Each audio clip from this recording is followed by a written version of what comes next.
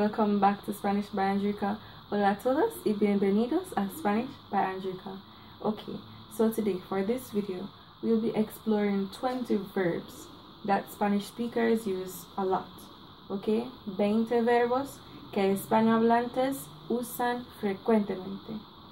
Alright, so vamos a comenzar con hablar. We're going to begin with the verb hablar.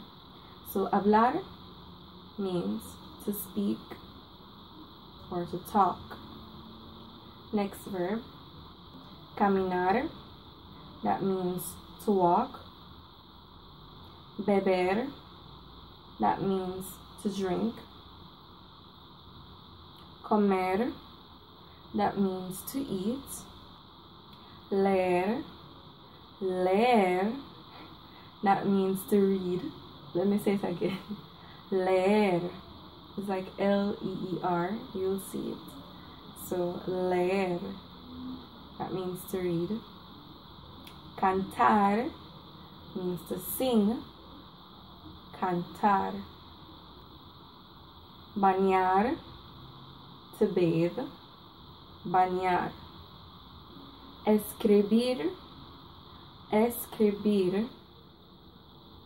In simpler words, escribir, but you don't hear Spanish speakers pronouncing their R's like that.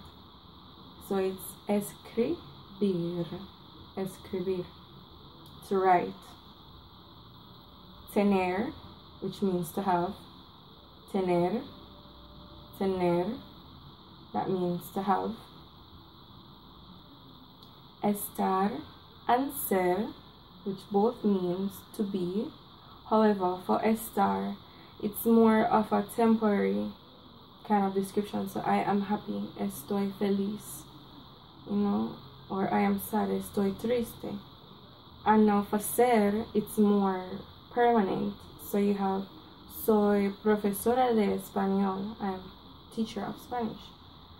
So you get the difference there, and there are a lot of differences between those two verbs, trust me. That's a whole video in itself. Alright, other verbs now.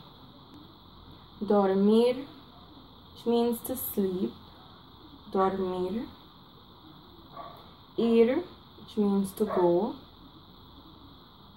Mirar, which means to watch or to look at something. Vivir, which means to live.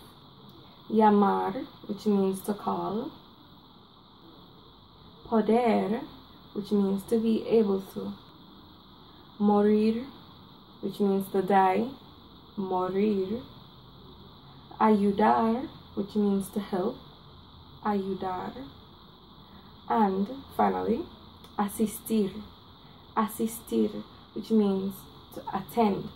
So I had put those two for last, asistir and ayudar, because for the most part, a lot of persons tend to mix them up. Because, you know, asistir sounds more like assist. You know, the English version, assist. It sounds so close to it. So sometimes we tend to mix it up. But no, asistir means to attend. So, for example, yo asisto una universidad. I attend a university. And ayudar is completely different, to help. So don't get them mixed up, guys, and please excuse my voice. I'm a bit hoarse at this moment, but I did not want to leave you guys hanging, really and truly. I didn't want to not do this video, so I tried for you guys. So those are 20 verbs so far, 20 new vocabulary for you guys. Muy fácil, very easy, right? And that was a very quick video. So replay, practice, repeat, and do your thing, guys. So thanks for watching, and remember to live, love, and breathe Spanish. Ciao.